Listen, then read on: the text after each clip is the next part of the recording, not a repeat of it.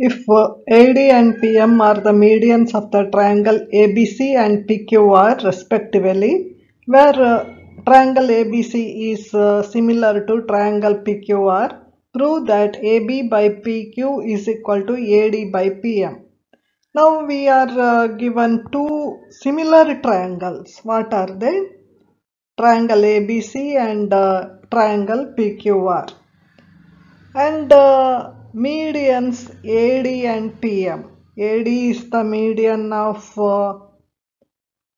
triangle ABC and PM is the median of triangle PQR. And we have to prove AB by PQ is equal to AD by PM. AB by PQ is equal to AD by PM.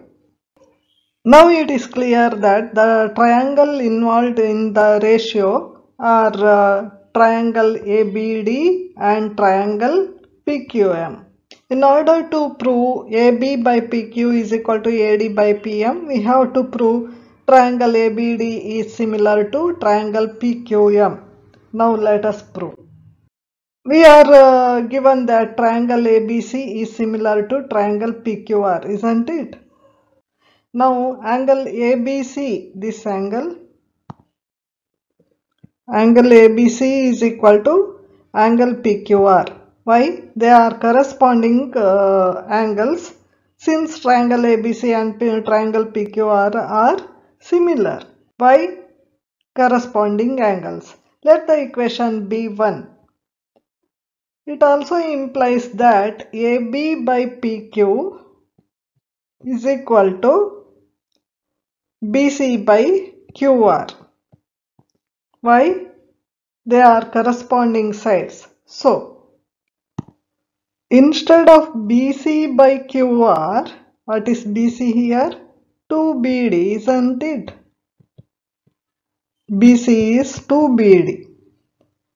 And QR is 2QM, isn't it? So now we can write AB by PQ is equal to BD by, here 2 are there, 2 and 2 get cancelled. So we can write it as BD by QM. Why? D and M are the midpoints of BC and QR. Let this be equation number 2.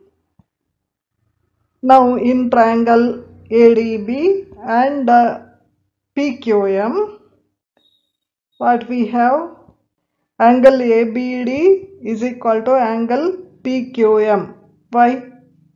From 1, equation 1.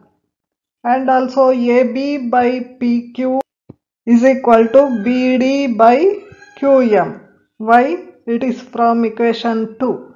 So, now we can say that triangle ABD is similar to triangle PQM. Why?